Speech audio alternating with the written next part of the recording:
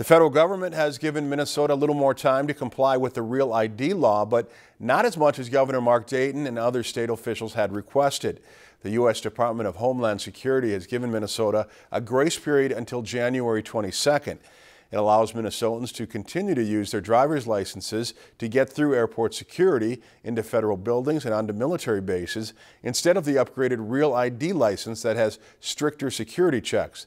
The state planned to make the new IDs available beginning next October, but federal officials did not grant that extension.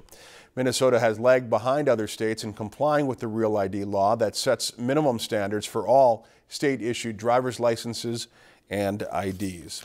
If you've enjoyed this segment of Lakeland News, please consider making a tax-deductible contribution to Lakeland Public Television.